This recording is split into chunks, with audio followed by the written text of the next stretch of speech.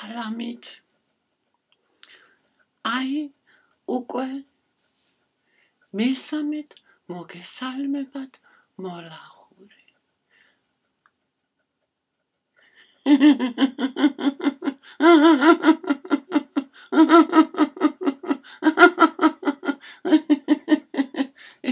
რა სიზულელებ თქვი? მოლაღური არ მოგესალმებათ, მოგესალმებით მე. მაინრიდ კოდუა გადაცემიდან მოლაღური.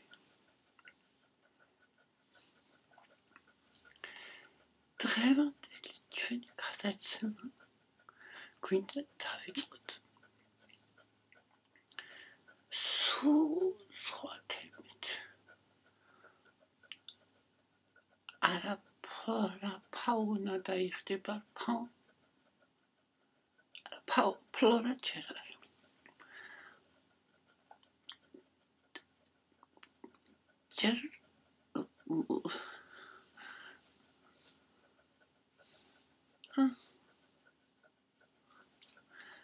ჩერ გვინდა დიდი უღრმულესი მადლობა მოვახსენოთ ჩვენს ტელევიზორის მაყურებლებს და მაყურებლებს. იმ უზარმაზარი გამოხმაურებისთვის, რომელიც მოყვა ჩვენი მოლაღურ ერთს და მოლაღურ ორს. უამრავი წერილი მოდის სტუდიაში. დღეს მერვე წერილით მივიღეთ. გზას გვიდოცავენ, გვისურვებენ კეთილ მომავალს და გვისვამენ რამოდენიმე შეკითხვას. ერთ-ერთი ყველაზე ხშირი შეკითხვა შეეხება ჩემს სახელს. მაინრიდს. მე გულის ტკივილით უნდა აღნიშნო, გული მტკივა, რომ ჩვენი ახალგაზრდობა ასეთი უწიგნური, გაუნათლებელი და მეტი არაფერი. ანუ, რატომ მეკითხებიან ეს სახელი რას ნიშნავსო? ეს შეკითხვა მიუთითებს მათ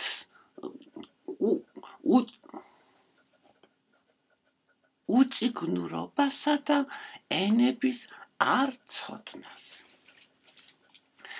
ენები ტყუილად კი არ მიხსენებია. მაინრიდ. ხო, ჩემი მშობლები დესდემონა და ბორის კოდუები ცნობილი, გამოჩენილი, განათლებული ოჯახი იყო. დედა დესდემონა კოდუა არა მანამდე ქმრის გვარზე. მანამდე არ ვიცი. ეხლა კოდუა.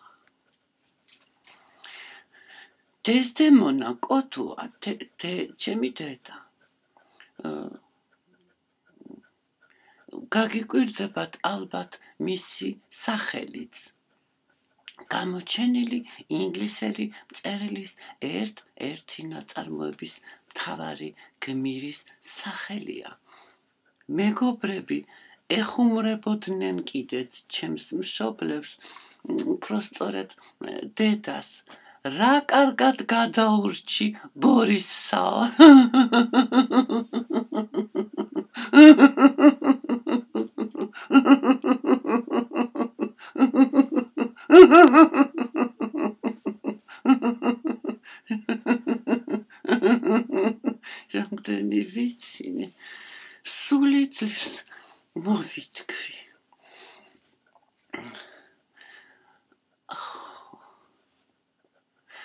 დიახ, მაინრიდ ინგლისურად თუ შევხედავთ, მაინ ნიშნავს ჩემი. ანუ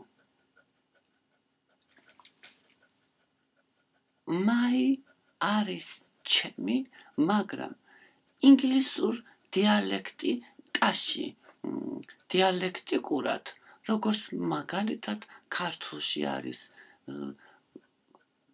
ხევსურული, კახური,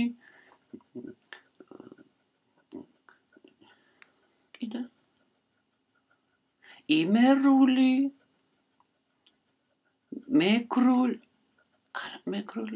მეგრული არის ენა და სვანური. ანუ სხვადასხვა დიალექტიკა ასევე არის ინგლისურ ენაშიც. მაინ დიალექტიკურად ბოლოში ყველა კუთვნილებით ნაცვალ სახელს ემატება ასოფქერა ν. რიდ ნიშნავს კითხვას, წაიკითხა, კითხულობს. ანუ ჩემი სახელი ნიშნავს ჩემი კითხვა. მეორე მნიშვნელობა. გამოჩენილი იუგოსლავიელი მწერალი მაინრიდი. სახელი და გვარი მაინრიდი.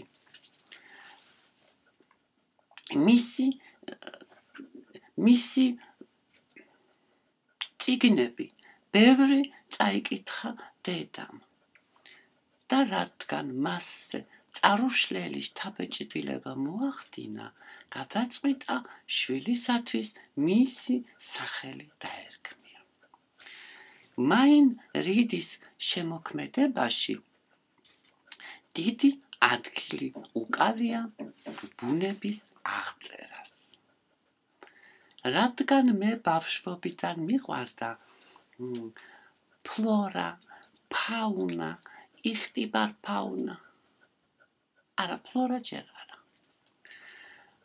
ამიტომ დედამ სწორედ მისი სახელი დამარქვა.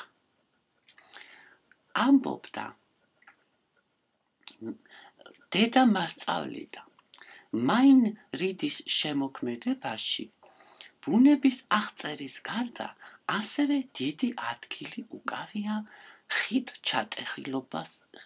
ჩატეხილობის თემასო.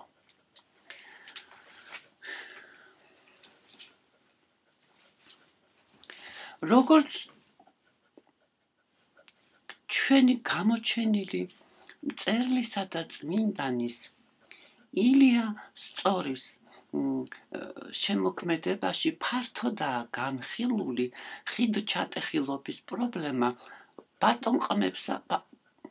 ბატონებსა და ყმებს შორის. მაინრიდის შემოქმედება განიხილავს ხით ჩატეხილობის პრობლემას თავსა და ტანს შორის. მისი ყველაზე ცნობილი ნაწარმოები არის უთავო მხედარი. ანუ მხედარი, რომელსაც თავი არ აქვს.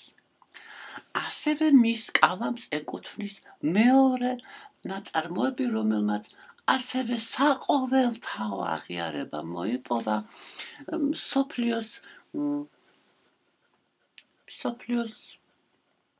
წიგნების მკითხველებს შორის. ეს არის პროფესორ დოუელის თავი. თუ დავუკვირდებით, პირველ ჩემს მიერ დასახელებულ ნაწარმოებში მთავარი გმირი არის ტანი, თავის გარეშე.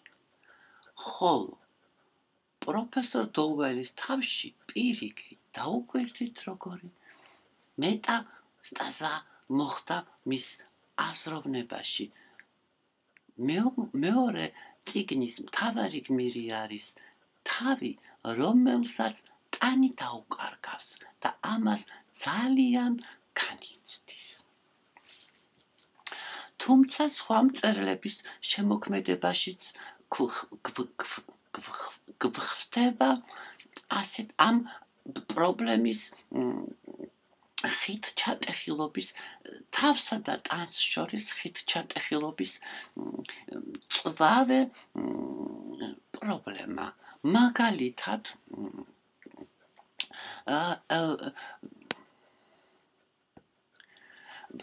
ცნობილი ქართველი მწერლის აკატონე მორჩილაძის წიგნი ისტორიულ წყაროებზე დაყრდნობილი წიგნი დიდი მოურევი, სადაც მთავარი გმირის დიდი მოურების შვილს თავს წაჰკვეთავენ და მას პასილკით გაუგზავნიან, რაც მას დიდად დაანახვლიანებს. ასევე ეს საკითხი გვხვდება მიხეილ ბულგაკოვის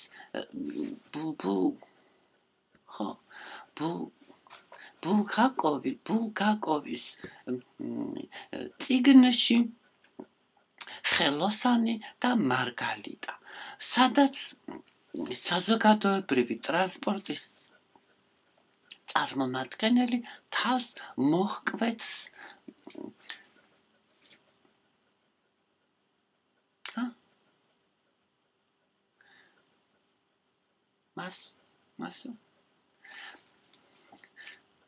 რომელიღაც დაწესებულების თავმჯდომარეს. გაგიკვირდებათ ალბათ და მკითხავთ, ამდენ დროს რატო უთმობს ეს გადაცემა თავსა და ტანს შორის ხით ჩატეხილობის პრობლემასაო? გიპასუხებთ, იმიტომ, რომ ეს პრობლემა თავსა და ტანს შორის ხით ჩატეხილობა, ანუ კონფლიქტი და შეუთანხმებლობა თავსა და ტანს შორის ძალიან აქტუალურია დღესაც ჩვენს ბეწო სამშობლოში. ჩვენი ბეწო სამშობლოს მოსახლეობის 98%-ს შორის თავსა და ტანს შორის კავშირი დაკარგულია. ანუ სიტყვა გაგვიგრძელდა, დავუბრუნდეთ ჩვენს საყვარელ ფლორას, ფაუნას და იხტიოფაუნას. არა, ფლორას ჯერ არა.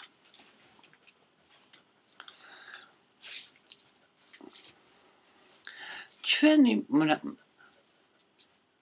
მრავლობით რიცხოვანი მაყურებლის წერილებში კიდევ ერთი შეკითხვა მეორდება და მეორდება. რატომ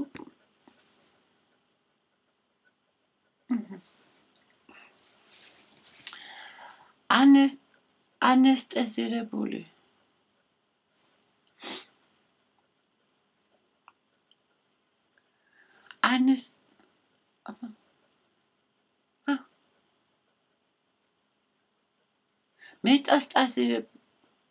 მეტამორფოზირებული ცხოველებიდან რატომ გადავიდნენ ასე მასიურად ქართული საესტრადო მუსიკის სფეროში? ამ შეკითხვით ჩვენ ვეწვიეთ გამოჩენილ ცნობილ ქართველ მეცნიერს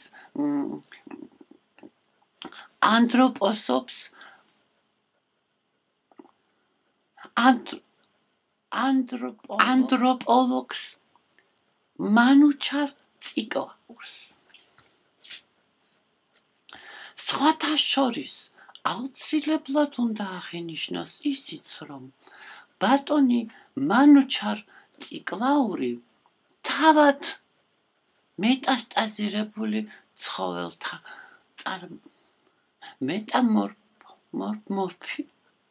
მეტამორფოზირებული ცხოველთა წარმომადგენელია.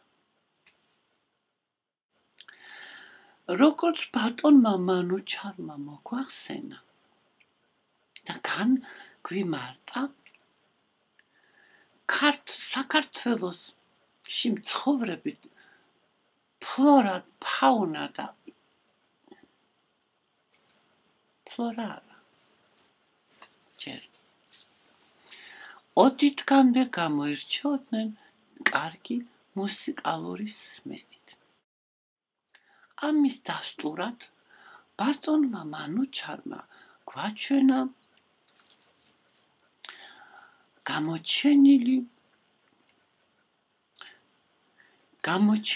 ჩეხოსლოვაკიელი მხატვრის მიხეილ ზიჩის ნახატი, ავთანდილის სიმღერა.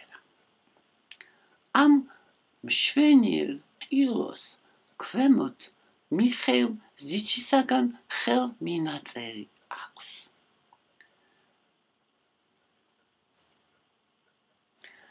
რა ესმოდათ მღერა ყმისა, სმენად მხეცნიც მოვიდიან.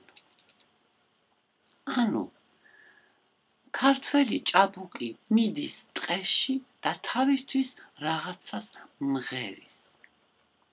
რა თქმა უნდა, ლაპარაკია საქართველოს ტყეზე. გაიგონეს თუ არა ეს ფლორისა და ფაუნის წარმომადგენლებმა მაშინვე მოცვიდნენ, შეიკრიბნენ და გუნდად თან გაჰყვნენ ამ ჭაბუკს. და ეს არის დასტური იმისა, რომ ქართული ფლორა და ფაუნა ოდითგანვე მუსიკალური სმენით გამოირჩეოდა და ამიტომ სრულებით არ არის გასაკვირი, რომ მეტამორფოზირებისთანავე მათ მიაშურეს ქართულ საესტრადო სცენას. კიდევ მორიგი შეკითხვა ჩვენი წერილები ხო დაწერეს? ტელევიზორის მაყურებლებისა და შემდეგ მწერლებისაგან. არის თუ არა საშველი, რომ დავიბრუნოთო? რა დავიბრუნოთ? რომ საქართველოს ტყეებს და მდინარეებს და ოკეანეებს დაუბრუნდნენ ფლორის, ფაუნის და იხტიოფაუნის წარმომადგენლებიო? ასე გვეკითხებიან ჩვენი მაყურებელი მწერლები. არის, დიახაც რომ არის. საქართველოს ამჟამინდელმა პრეზიდენტმა ბიძინა ივანიშვილმა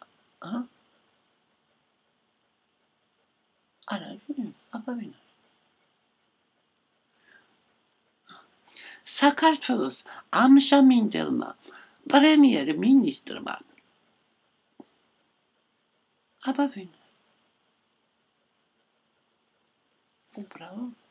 უბრალოდ ბიძინა ივანიშვილმა ამაზეც იზრუნა. საქართველოში შემოიყვანა გადამეტამორფოზებული ცხოველების წარმომადგენლობები სხვა ქვეყნებიდან, როგორიც არის ზვიგენი, ზებრა, ზოლიანი ჯორი, პინგვინი და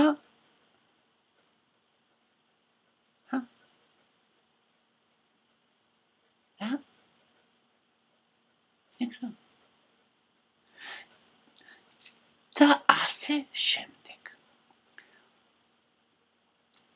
ახლა ეს ცხოველები, ეს წარმომადგენლობები ადაპტირებას განიცდიან საქართველოს ფოლკლორზე, ჰავაზე, კლიმატზე. და შემდეგ ღმერთის ნებით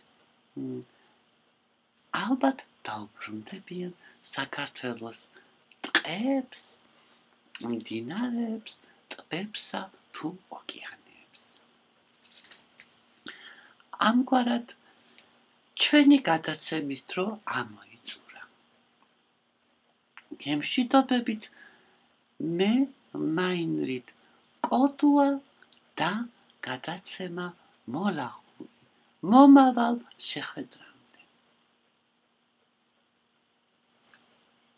ვერ წაბილწავს მათ გზნობას, სიმუხთლეს იმრუდეა, მათი გული შენისა, ტრფობის ფართობუდეა, ჩემო კარგო ქვეყანა, რაზე მოგიწერია, ასმო თუ არ აქვს ხოლოს, მომავალი ჩვენია, ასმო თუ არ აქვს ხოლოს, მომავალი